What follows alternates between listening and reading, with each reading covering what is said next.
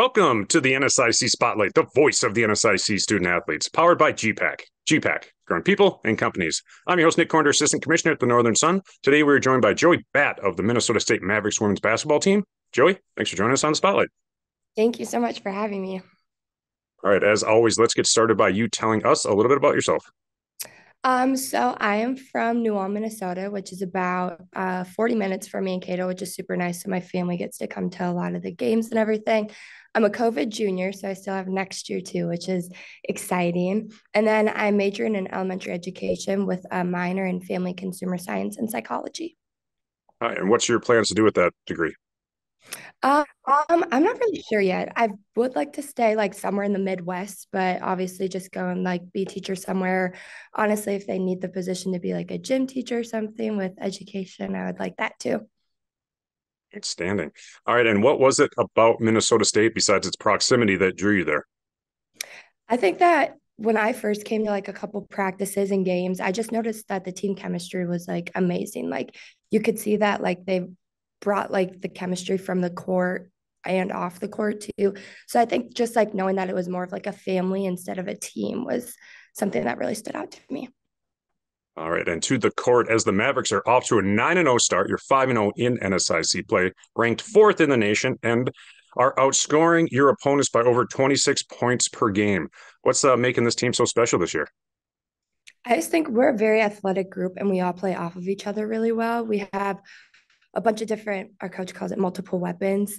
So I feel like there's just strengths that each person brings that isn't the same for everybody. So I feel like that just makes it really hard to like stick with us or play with us. Last week in the Mavericks defense forced 65 turnovers in 2 games. How would you describe the style of play? I just think defense is a main focus for us. We definitely, in our practices, a majority of it is spent focusing on our defense, and our defense is really unique. Like, you don't see many teams playing like with the intensity, the full core, and like the style of defense that we play with. So I feel like just with that intensity, that carries us to our offensive success as well. And how would you describe your personal style of play? And did anyone have a major influence on how you play the game now? When I was younger, I always wanted to be in the WNBA. So like I was a diehard Lynx fan.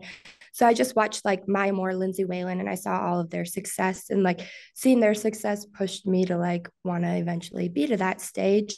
Um, but with my style of play, I'd say my coaches definitely influenced me the most, just growing up and even in college too, just like pushing me to get the most out of me every single practice, game, rep, whatever it was.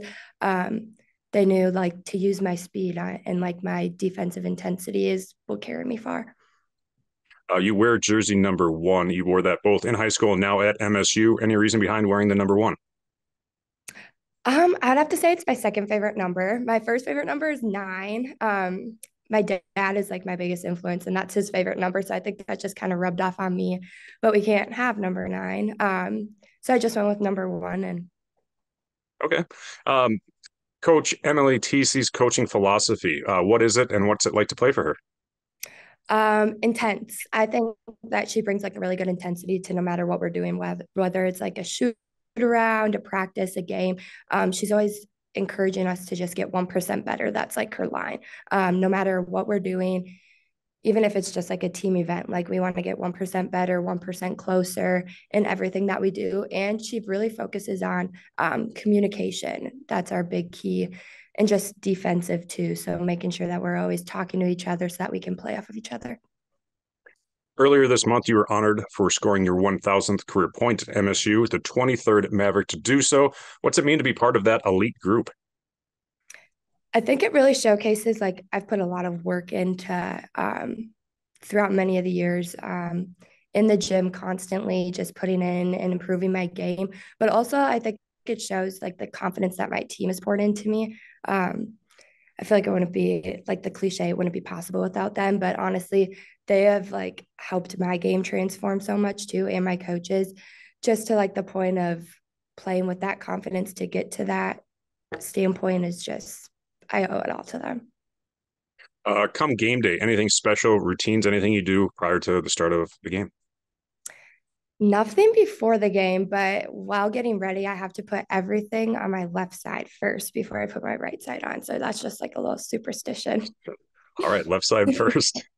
All right, final question for you. What advice would you give to a young basketball player to help them in their development? I feel like it would just be to, no matter how bad you don't want to, just always putting the work in. Like it's gonna be frustrating, it's gonna get tiring. Like I know growing up there were many times where I was like, I just want to not do anything today with basketball. But my dad was like, no, like we got to go to the gym.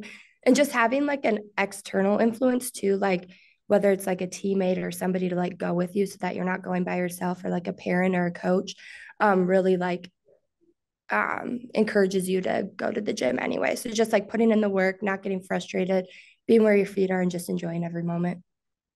All right, a reminder to fans to get to the gyms this weekend. You guys head to Sioux Falls and Southwest Minnesota State on Friday and Saturday. All those games are aired live and free on the NSIC network. Check out northernsun.org for more information on all things NSIC. That's going to wrap up this week's show. Thanks again to our sponsor, gpac. Joey, thanks for joining us. Best of luck to you and the Mavericks the rest of the season. Thank you very much.